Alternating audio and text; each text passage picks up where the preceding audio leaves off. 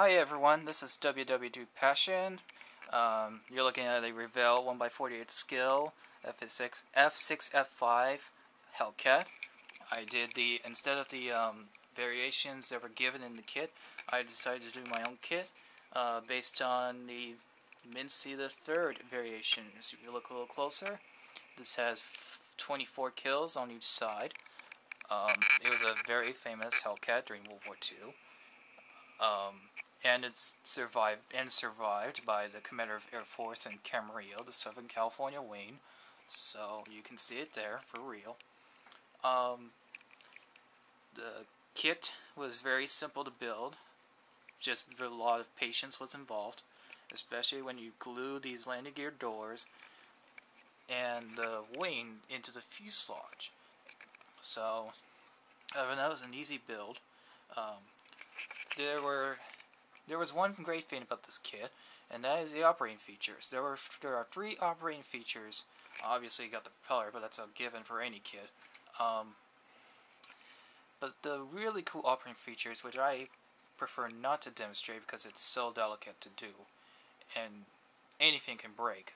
So you can fold the wings backward. You can do the folding wings feature.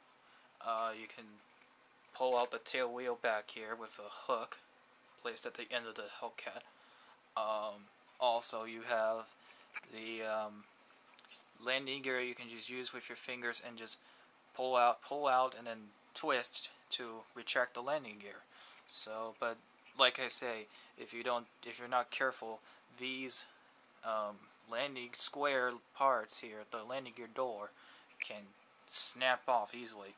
So that's why I prefer not to demonstrate any of these operating features, because any of these parts can come off, and that'll take a lot of work to repair. So yeah, you got rockets and a bomb on each side of the aircraft, along with the drop tank. These decals, except for the propeller, the stars, but the decals, such as this Minsi the third and the Japanese kills, I had to find them off of eBay. I didn't find any online store, only hobby stores that sell this variation, so I had to find it on eBay. And I found it on eBay for about 20 bucks. So, yeah.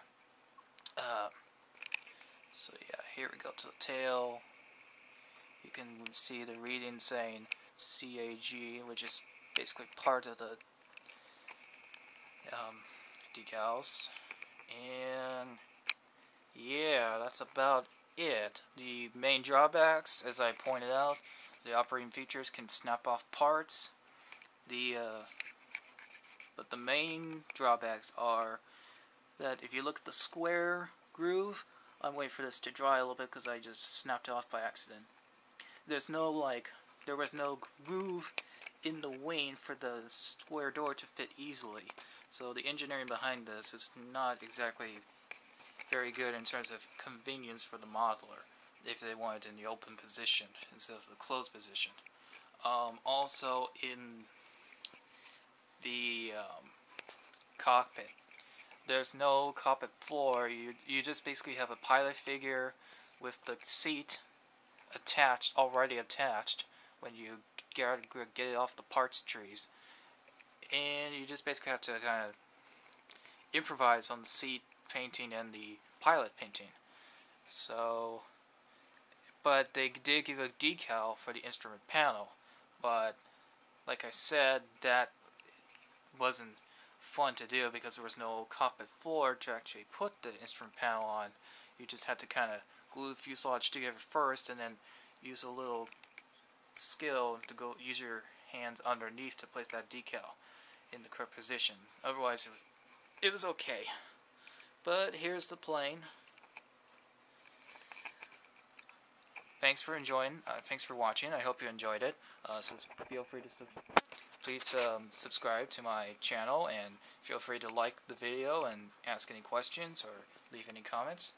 Hope to see you soon, and I will present another build soon. Bye.